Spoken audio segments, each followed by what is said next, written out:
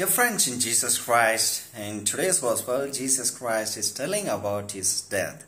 And when he was explaining this to his disciples, they were not able to understand what Jesus was telling because the meaning to his saying was hidden from their mind, hidden from their hearts, and so on. So, as Jesus is mentioning about his death, so what is special about his death, dear friends? You know, God is showing himself an image that he is going to die in exchange. He has come to save the people, and he is going to be handed over to the people whom he has come to save in exchange of his own life. You know, it is a provocation.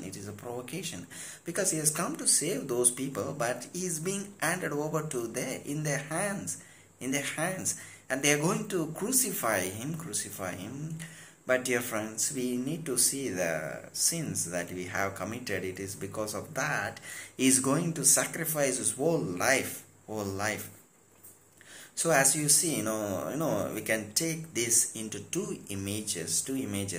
So there is hell, there is heaven. So in heaven we can find all sins and all virtues except arrogance, because the people, those who are arrogant, they do not admit to their sins. They do not admit they have committed sins, because they always justify themselves, saying, I have not done this, I have not done my sin, this mistake.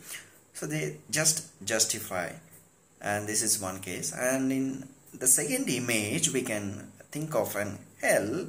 So we can find all the negative virtues, but we will not find the virtue of humility, because the one who is humble, he will be humbling himself before God and submit himself to the will of God.